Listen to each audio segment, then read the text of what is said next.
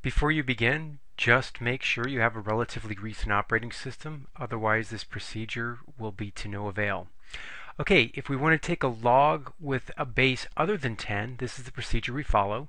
We're going to press alpha and then window, which is actually going to be the F2 selection. And then from this submenu, we're going to select 5, which is log base. Here we're going to enter 2 for the base of our log right here. And then we're going to scroll over to the parentheses and enter 16 and press enter. So log base 2, 16 is 4. We will repeat the procedure for log base 5, 125.